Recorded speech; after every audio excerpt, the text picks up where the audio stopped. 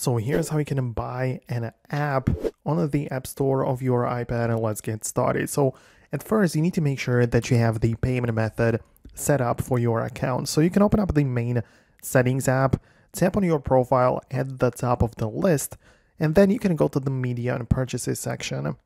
Then click on the view account, and there you can manage individual different things. Of course, you have to authenticate yourself by the Face ID or Touch ID to get inside of this section. But once you are inside, you can click on Manage Payments, and there you have the ability to either add the Apple Pay or set up credit or a debit card. So obviously you have to fill out all of the information and everything, and you will then have a valid payment method ready. You can then leave the settings and open up the App Store, locate the app or game which you want to purchase.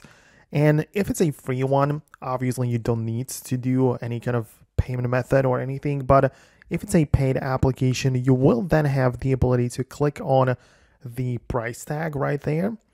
And it will ask you to confirm it by double clicking the side or power button, right? So you'll then scan your face and it will charge the said amount from your bank card, which you have added in the previous step. So, after you do that successfully, you will see that it is done. If you have the notifications from your bank set up, you will see that it has charged you that particular amount, and the app will be installed as every other application.